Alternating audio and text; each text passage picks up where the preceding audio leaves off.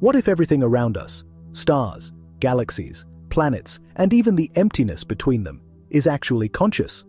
What if consciousness isn't just a product of the human brain, but something fundamental, present everywhere? This hypothesis, known as panpsychism, suggests that even the tiniest particles of matter might have a basic form of feeling. In this video, we will explore this intriguing idea and dive into what scientists, philosophers, and popular thinkers have to say about it. You'll learn why some believe that consciousness is a fundamental force of nature, and why this theory sparks so much debate. We will also discuss how this idea intersects with quantum physics, cultural concepts, and even science fiction. And at the end, I'll ask you a question that might change your perspective on reality. Before we begin, hit the subscribe button and give us a like. It helps us create more videos like this. Now, let's dive into the depths of the universe's consciousness. Panpsychism is a philosophical hypothesis that sounds both simple and extraordinary. Consciousness is inherent in all matter in the universe. But this doesn't mean that rocks or chairs have thoughts and emotions like we do. Think of it differently. At the core of any matter, there might be a tiny seed of awareness, something so basic that we can hardly recognize it. Let's explain this through an analogy. When you look at the brain, you see a complex network of neurons. They work together to create consciousness as we understand it, our inner world. Now imagine that every atom or particle in nature also has something similar. Not consciousness as we know it, but a small element of awareness that might combine with others to create something greater. This idea might seem strange, but it's far from new. Panpsychism has roots in ancient philosophy. For instance, Aristotle believed that everything in nature has a soul or a principle of life. He didn't refer to consciousness in the human sense, but implied that life and motion are inherent to matter itself. Later, in the 17th century, philosopher Gottfried Leibniz proposed that the world is made up of monads, tiny spiritual entities, each reflecting the universe. Spinoza, another prominent philosopher, thought that everything in the universe is a manifestation of one unified being, God or nature. For him, consciousness and matter were just two sides of the same coin. In his view, even the smallest part of the universe participated in this unity in some way. Today, panpsychism is gaining renewed attention because we still haven't answered the fundamental question: where does consciousness come from? Many scientists believe it arises from complex processes in the brain, but proponents of panpsychism argue that this view is too simplistic. What if consciousness doesn't emerge from matter, but has always been present at its foundation? So, panpsychism offers an intriguing perspective. We're not just a part of the universe, we might also be part of its conscious component. And that raises a fascinating question. Could everything around us be, in some way, a little bit alive? So, we've explored how panpsychism is an idea rooted in philosophy, suggesting that consciousness is a fundamental part of existence. But what does science have to say? Can we measure or even test this hypothesis? At first glance, consciousness seems like a strictly human phenomenon tied to the brain. Yet modern theories are painting a broader picture. One such theory is the Integrated Information Theory, or IIT. Proposed by scientist Giulio Tononi, it suggests that consciousness arises wherever there is a high degree of integrated information. But what does that mean? Imagine a computer network processing enormous amounts of data. While this network is complex, it isn't conscious. However, if the information within the system becomes so interconnected that it can't be divided into parts, we might begin to call it conscious. Proponents of IIT argue that consciousness isn't exclusive to living beings. It could exist in any sufficiently complex system. For instance, the universe as a whole is an incredibly intricate system with countless interactions. Perhaps its consciousness is so vast and incomprehensible that we simply cannot measure it. How do you measure something that transcends your understanding? Now let's turn to quantum physics, a field that often forces us to rethink our understanding of reality. One of the central questions in quantum theory is the role of the observer in collapsing the wave function.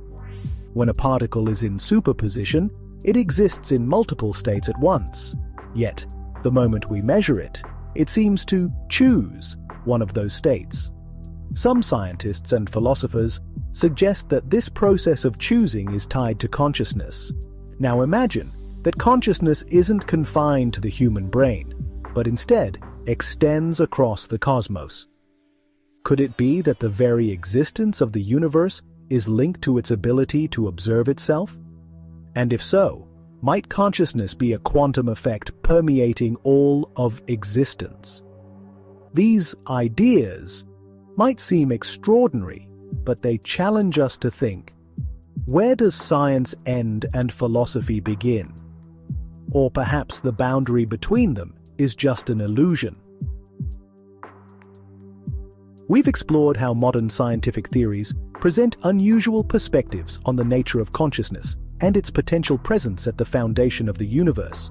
But if we dig deeper, these questions lead us into the realm of philosophy, where debates about the essence of consciousness and its explanation have raged for centuries. One of the leading contemporary philosophers grappling with this mystery is David Chalmers. He introduced the concept of the hard problem of consciousness, one of the most profound intellectual puzzles of our time. The essence of this problem lies in understanding how physical processes in the brain, such as neural activity or chemical reactions, give rise to subjective experiences. Why don't we simply react to stimuli like machines, but instead experience complex phenomena such as joy, pain, or love? Chalmers suggests that consciousness might not be something that emerges from matter, but instead could be a fundamental feature of the universe, just like space, time, or energy. He likens this to electromagnetism. Once mysterious and misunderstood, it was eventually accepted as a basic component of reality. Perhaps consciousness is another such fundamental property that we are only beginning to grasp. However, panpsychism has its critics. Many dismiss the idea as overly speculative and lacking in practical evidence.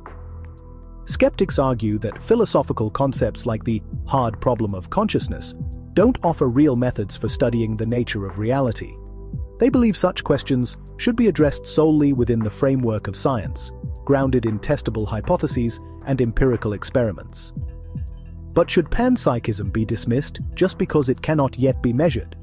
The history of science is full of examples where seemingly absurd hypotheses eventually unlocked new frontiers. For instance, quantum mechanics, once considered an abstract oddity, became the foundation of modern technology. Furthermore, panpsychism doesn't contradict our understanding of the world. It may, in fact, enhance it. If we accept consciousness as a fundamental property, it could lead to deeper insights into the nature of reality and our place within it.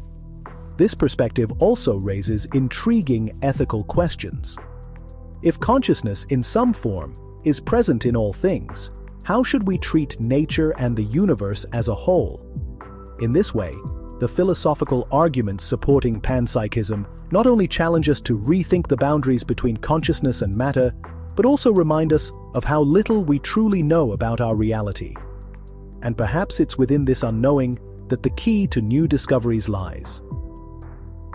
We've explored philosophical arguments and critiques of panpsychism, but how are these ideas reflected in popular culture?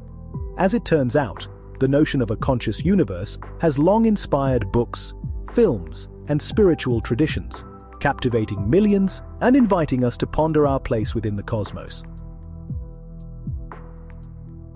One of the most iconic representations of this idea in art is Stanley Kubrick's 2001 A Space Odyssey. The film delves into the concept of the universe as a complex, living system.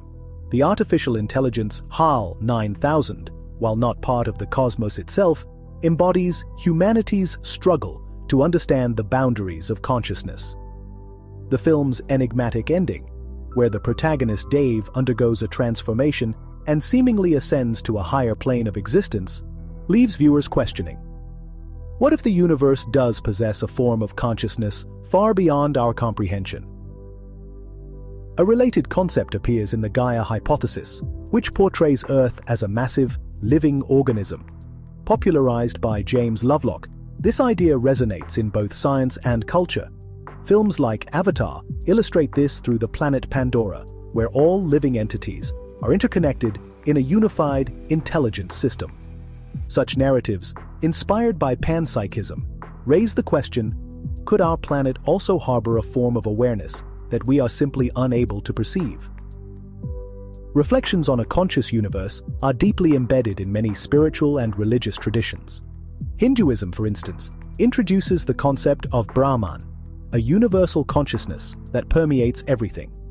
Similarly, Buddhism speaks of interdependence, suggesting that every fragment of reality is intrinsically connected to the whole.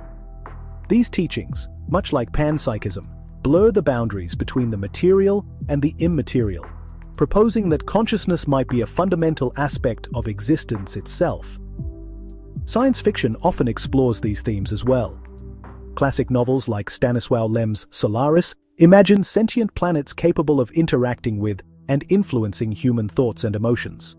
Such works challenge us to ask, what if forms of consciousness exist that are so alien to us, we fail to recognize them? It's as if they operate on a different frequency of reality, one we cannot yet tune into.